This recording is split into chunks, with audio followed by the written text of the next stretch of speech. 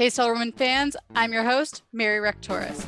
Stellar Woman shines a light on female leaders making their mark in tech.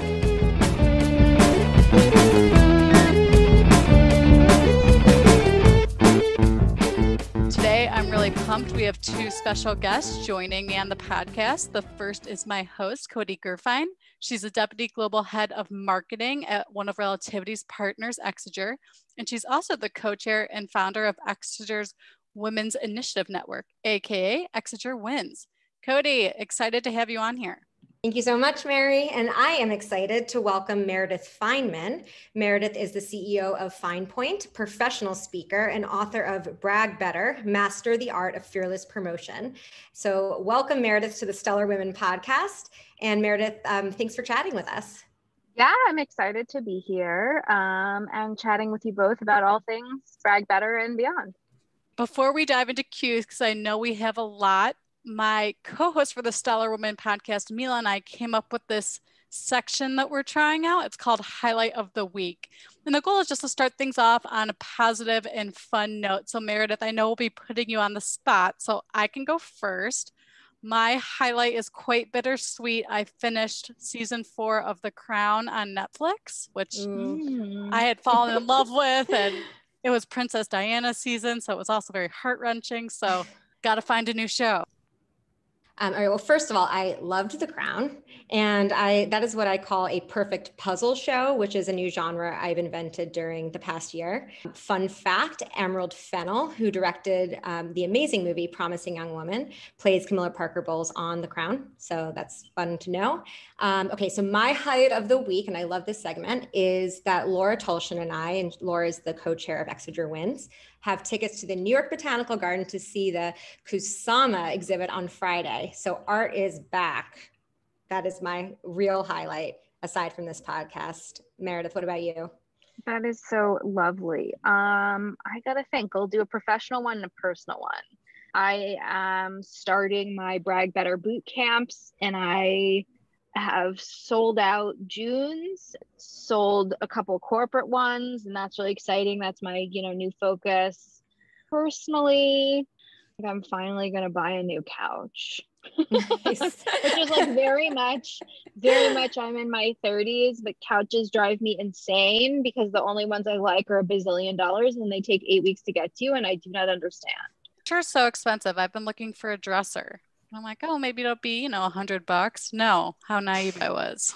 Another thing that I do is sustainable fashion by way of resale and secondhand and vintage. So I would say most of my stuff, you can totally find a dresser for $100. It depends on what condition, depends on how down and dirty you're willing to get, which I very much am. But couches, you really can't do that. Great. So Meredith, you are an author of Brag Better. I would love to hear about your book. I am a writer and just think it's so cool when people publish books. So I'd love to hear, what was your purpose for writing the book? And tell me a little bit about the writing process. I'm curious. Yeah, so first and foremost, I'm a writer. I'm 34. I started freelance writing when I was 18.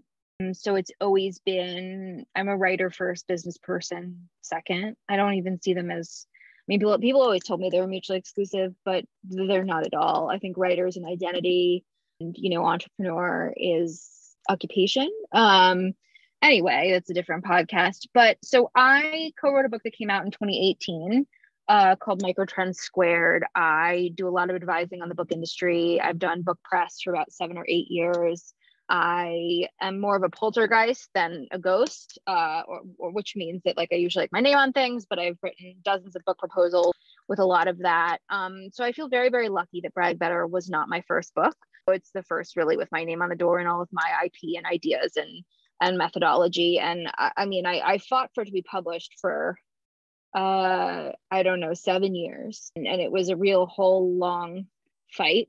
For many years, people told me it just wasn't a good idea, or there wasn't a place for it, or I shouldn't be using the word brag, which the basis of this book is the idea that your accomplishments are worth talking about. And there's a strategic and comprehensive tactical way to do it so that you get what you want. And people won't know what you've done until you tell them. And so this is a skill. It's a learned skill. It's a muscle to flex, one you'll be using throughout your entire career, but it's one that you can learn, even though it's scary and hard. It's absolutely necessary, and particularly in times like this where you literally cannot drop by your boss's office and update him or her on your wins. It's just incredibly essential. So the process, I came up with the idea in October of 2013. So it's been a very long time coming. A lot of publishing is hurry up and wait. We don't have time to get into the whole story, but I wrote the book itself very quickly. I wrote it in 6 months, but I had been toying with these ideas for a long time. It really tested my ability as a PR person, as someone who understands media and messaging and visibility and voice, to have it come out at the height of COVID. I mean, we're still at many heights, but what I mean is it came out in June of 2020. It was supposed to come out in May. And it was at a time when it had to be delayed because Amazon was prioritizing medical supplies. I mean, it was really just a very wild time. I found deft ways to promote it and get the word out, which, I really have to really walk the walk since I wrote this book on it. It's been a crazy process, but overall a great one.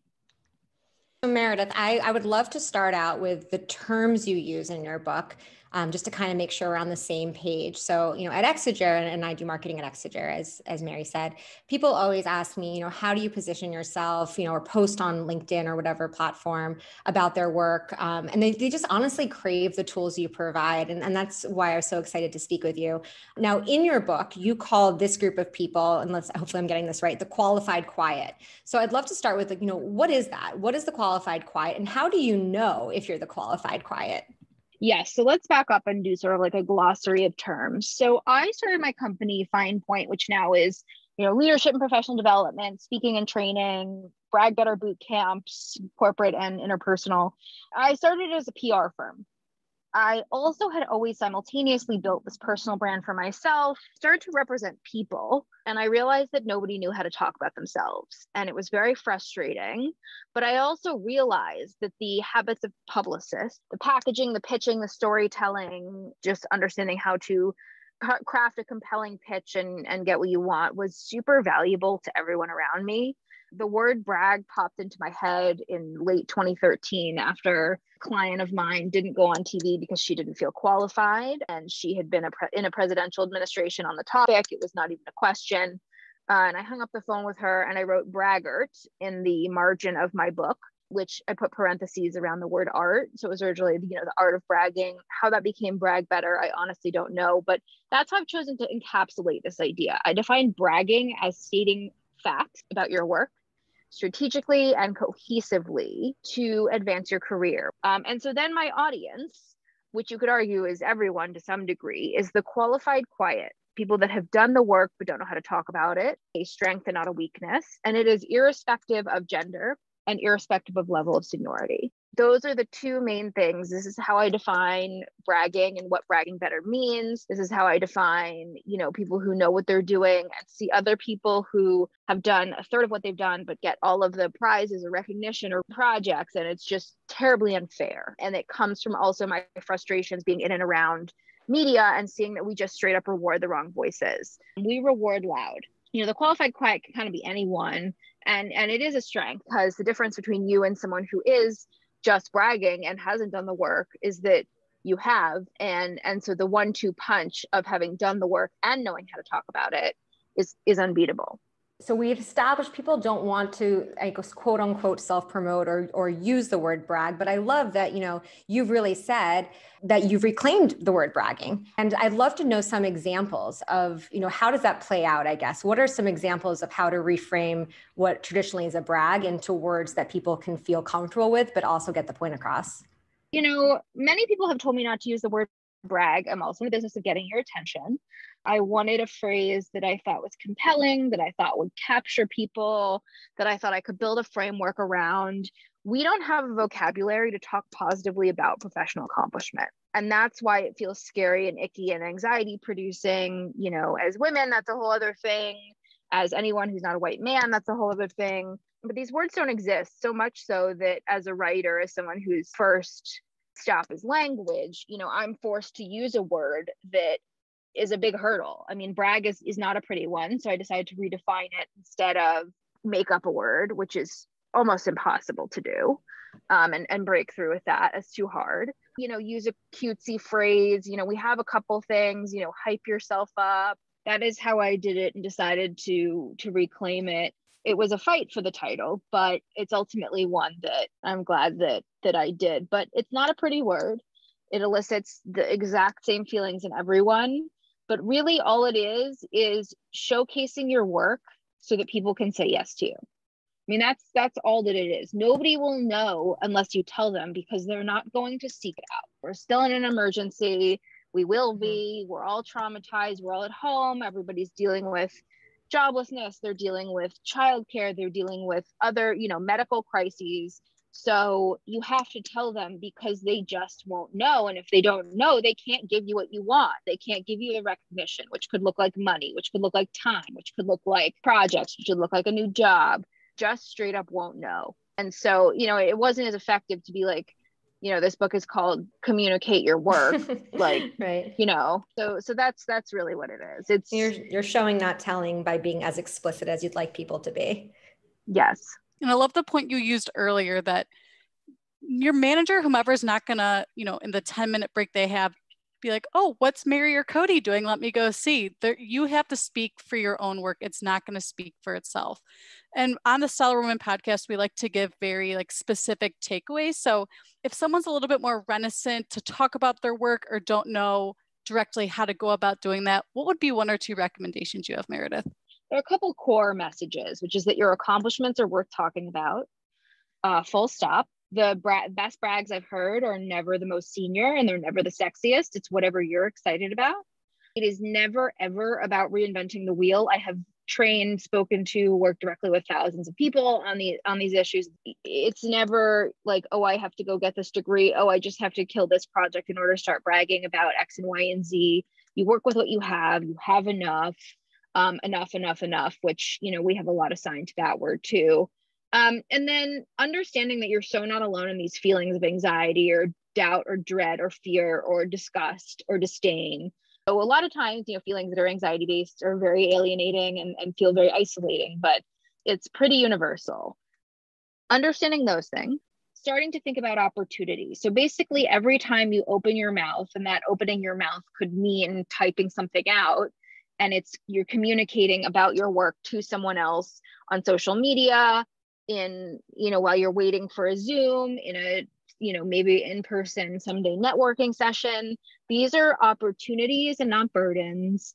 And all of those small actions, whether it's, making sure to introduce yourself thoughtfully and strategically to the right people, or having a business card that you're excited about and it's fun and memorable, all of those little pieces about you and your work end up building this mosaic of who you are and what you do. So do you ever need sponsors to help talk about your work and to decision makers, or maybe that they have access to more than you do? And if so, how do you find those people? And is it harder, to your earlier point, in this virtual environment that we found ourselves in? Yeah, so bragging better is a team sport. It's part of your job if you're someone that people listen to. I talk to men about this a lot. I talk to white people about this a lot. If you are someone we listen to, which means it's very tied to privilege, the ability to be heard and to use your voice freely and be someone that people listen to is a right, but ends up being, more of a privilege more than anything else. It's part of your job to brag on behalf of and in service of others. And then conversely, yes, you need to find advocates, because what breaks through in messaging, communication, and telling people what you do is repetition. Are you saying these things over and over and over again? They're coming from multiple sources. And consistency. How many times are people hearing this, and how similar is that message? Because that's how people retain information. So yeah, you want to brag on behalf of others, and you want to ask them to do so on your behalf. You cannot do this all yourself. It can be mentors. It doesn't have to be, but it's starting to have those conversations. How can I help promote your work? I'm really proud of this project I did. Would you be open to sharing it with your network? Would you be open to sharing it on social media? I have this point I want to make in a meeting, and I'm nervous about it. And I also know that, the more times someone hear, multiple voices reinforce a message, are you open to echoing my sentiments? How can I help you look good? So those sorts of things, starting to have those conversations with coworkers and colleagues, bosses, direct reports, is really important. And one of the topics that Meredith, you and I have discussed prior to this podcast is that if you give the qualified quiet, quote unquote, the tools to vocalize their very important views, you likely end up with a much more diverse kind of unified voice or multiple voices representing an organization in the market. And this just feels like a complete natural progression of your work. So are you currently helping forward-thinking companies navigate this increasingly important diversity topic or diversity initiatives in their companies? And are you empowering them with your tools to do this purpose? And really, what's next for you? But yeah, I work with a lot of companies to have these conversations to make sure the women in their companies feel like they're heard. Allyship is also sometimes shutting up on behalf of others and amplifying their voices. But yeah, I mean, we need to have a landscape of voice that reflects what people look like racially, ethnically, gender, parity. A lot of that is really pie in the sky, because what will it take to get there? I think a lot, but definitely important. And it's funny because, more diverse boardrooms, companies, leadership teams only lead to more money. So at its baseline, it has been proven over and over and over again, like the more diverse leadership of a company, the better it does. So you can't really argue with it at that point, save for certain people wanting to retain power. No, there's innovation, there's better business case, and as you said, bottom line. With your WINS group, and I'm part of ROWOW, we're very involved in IDB initiatives at our respective companies. And I know this topic is personal, but I think it's true. The statistics show diverse teams thrive, and it's going to help your company. So I think relating to different stakeholders on that level, and also on that it's the right thing to do for your fellow human, is super important. So that's really great that you're working on that as well. It's free to echo someone's voice. It's free and it's easy to promote their work, to post something on your social media. It's a great habit to practice. Meredith, as we wrap up here, where can our listeners get to know you, see what you're up to, and most importantly, get your awesome book? Yes. So I'm very internetable because I have to walk the walk. MeredithFineman.com. I'm on all platforms at Meredith Fineman. You can order Brag Better wherever you get books. If you go to brag-better.com, there's a full list. We're on Bookshop. We're on Amazon. There's a list of Black-owned independent bookstores carrying the book. You can get the Kindle. You can get the audiobook. If you do get it, give me a shout, because I try to be good about sending out book plates, which are signed stickers, so you can have a signed copy, because I can't be IRL to sign any books. Great. Well, listeners, I am going to be posting a link to where you can purchase Meredith's awesome book in the blog transcript, and we'll be posting about it on our social media. So really, really encourage you all to check it out. And I want to thank Kody for being an awesome co-host, and Meredith, so excited you could join us. It was such a pleasure talking with you. Yeah, I'm thrilled to do it. Thank you so much for having me. Stellar Woman, I'm Mary Rectoris. Ooh, and I'm Kody Gurfein. Signing off. We'll have to get better at that one.